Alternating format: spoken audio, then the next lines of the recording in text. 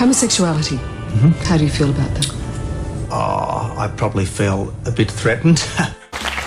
Welcome back to Studio 10. The campaign for same-sex marriage has many faces, and one of the most high-profile is the Prime Minister's sister.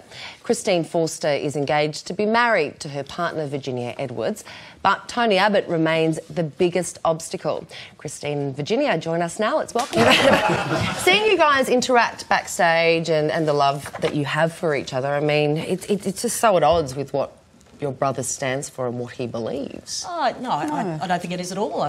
Tony's just about love as anyone else is. Clearly he has lots of daughters. Yeah, he does, yeah. They're beautiful girls as well. But, no, Tony is the biggest exponent of marriage that you could find, although he very clearly defines marriage as it is defined in the Federal Marriage Act, which is that it is between a man and a woman. We have a different view. But why do you two want to get married? So many people in relationships in Australia are quite happy to live in de facto relationships. So why is marriage so important to the pair of you? It's acknowledgement.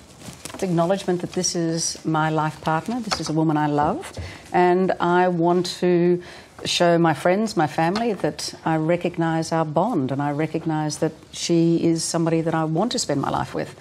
And that's so beautiful. Is coming out and speaking on shows like ours and other shows, I presume, are you part of a campaign now to try and change public opinion and, in particular, political opinion?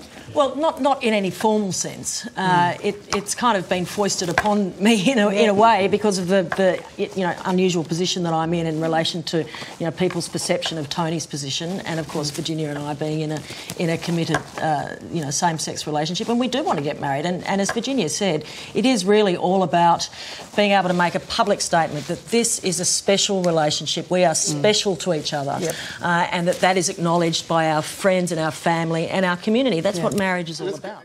You must have arguments about it because, obviously, from all accounts, Tony Abbott's a very lovely, lovely bloke, very family-oriented. But the fact he's saying, it's only between a man and a woman, your love really doesn't count, that must hurt.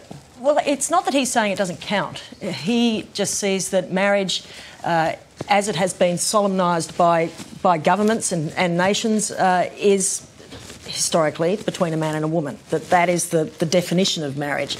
He certainly acknowledges that Virginia and my relationship is special, that it's committed, and that it's hopefully permanent. What's he afraid will happen if it's allowed? Because I can tell you, this only affects you guys. It doesn't affect anyone else. That's right. That's right. And look, I think most people that oppose same-sex marriage do so from a position of a bit of fear and uncertainty. It's kind of a no-brainer.